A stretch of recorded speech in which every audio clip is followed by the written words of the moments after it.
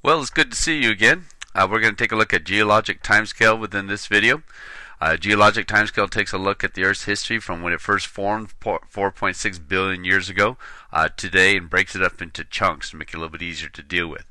Just like years broken up into months, and months are broken up into weeks, and weeks are broken up into days, and even that can be broken down into hours and minutes and seconds. The geologic timescale, the beginning of when Earth first formed today, gets broken up, only not in terms of months, weeks, or days. We call the bigger chunks, we call them eons, and then the next size chunks get called eras, and then the next size chunk gets called periods, and then some of those can get broken up into epochs. So we're mostly going to deal with eons, eras, and periods. That's what I care the most about. When we take a look at this, 4.6 billion years ago to about 500 million years ago, so almost all of Earth's history, life forms were fairly simple, and so we get this Precambrian time period, this Precambrian eon. And then about 500 million years ago, 540 million years ago, there's this great explosion of life, and so in terms of the variety of types of life, and so this Precambrian eon comes to an end, and then we get this next chunk, the Phanerozoic eon begins. Then that one, the Phanerozoic, can get broken into some terms that you probably are more familiar with. The Paleozoic is the first chunk, the Mesozoic is the next chunk, and the one that we're in today is the Cenozoic. Okay. Then you can take those and you can break those down into periods, and we have a variety of periods: the Cambrian, Ordovician, Silurian, Devonian, and so on.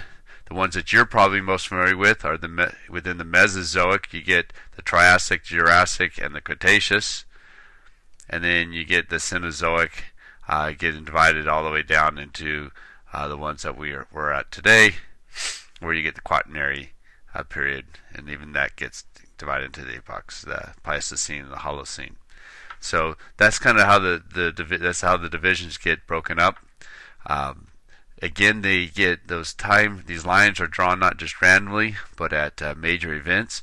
For example, if we take a look here at the end of the Paleozoic, the Permian period, right here, this was one of the largest, about to 90-95% of all species of animals went extinct in this time period. Not on the same day, but over a period of time right in here.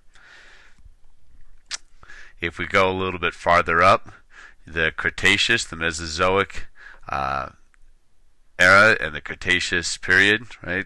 They're coming in right here, and that was again a big extinction. This is 50-70% of types of life went extinct in this time frame. This is when the dinosaurs and others died out. So far, the Cenozoic seems to be going strong. We'll see what kind of major event brings it into that someday, if it does. So this is taking a look at some of the time periods. If we take a look and we look at how that's spaced out across a calendar, so to give you a little bit more frame of reference, 4.6 billion years ago, if we equate that to January 1st, and if we call today December 31st, then when we divide that up, we can see that if the Earth formed on January 1st, the oldest known rocks that we see today are right in here, forming at the end of January, beginning of February. Those are still around today. We can find some of those. So there's some chemical evidence of life right around March 12th, having formed, a couple months in. So that's 2.5 months after the Earth formed, on this scale. But we don't really see the oldest fossils until the beginning of April. Those are the ones where we see them preserved. These are really simple single-cell creatures. If we go down a little bit farther, we go through rest of April, May, June, July.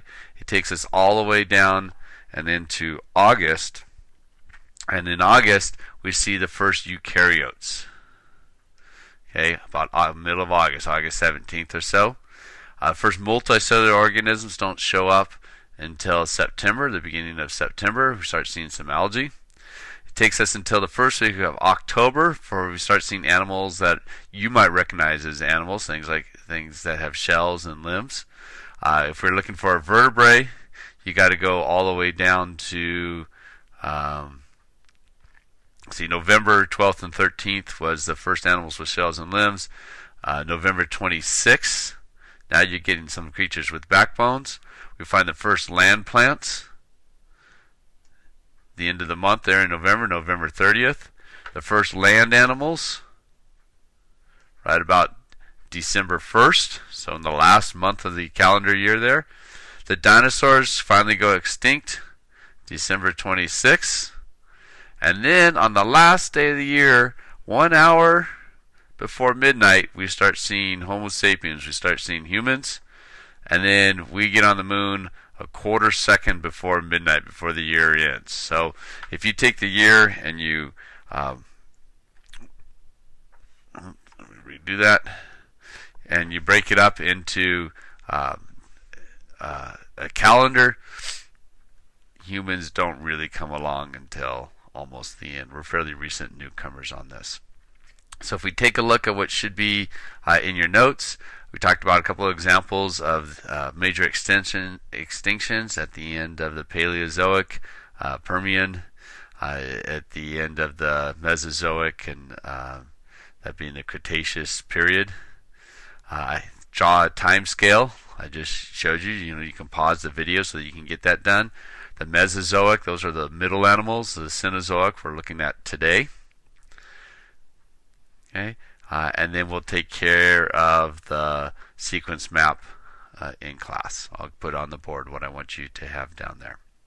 Okay, so geologic time scale, taking a look at how time gets divided up and where certain events fit in.